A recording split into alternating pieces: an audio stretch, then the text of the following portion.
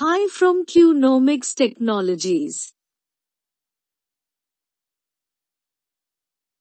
Today we will show you how to set up new rules of TCS and TDS setup in SAP Business One system as per government guidelines.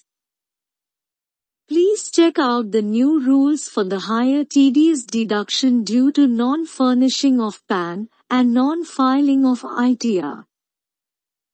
These are the new rules for the higher TCS deduction due to non-furnishing of PAN and non-filing of ITR. In Business Partner Master Setup under Accounting tab, user must fill tax information of PAN number and ITR filing. After clicking on the OK button, if user has not added PAN number and ITR filing related details, system will show a system message as shown on the screen. To set up TDS, user must go to Withholding Tax Setup and double-click on the hash button where he or she can define TDS ITR non-compliance rate and TDS PAN non-compliance rate as shown on the screen.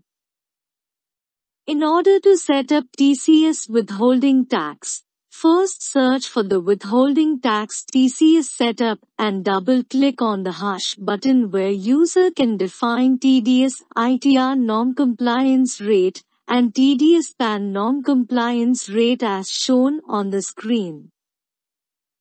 The impact of these changes in TDS and TCS data can be seen in the following forms in SAP B1. Business Partner Master Data.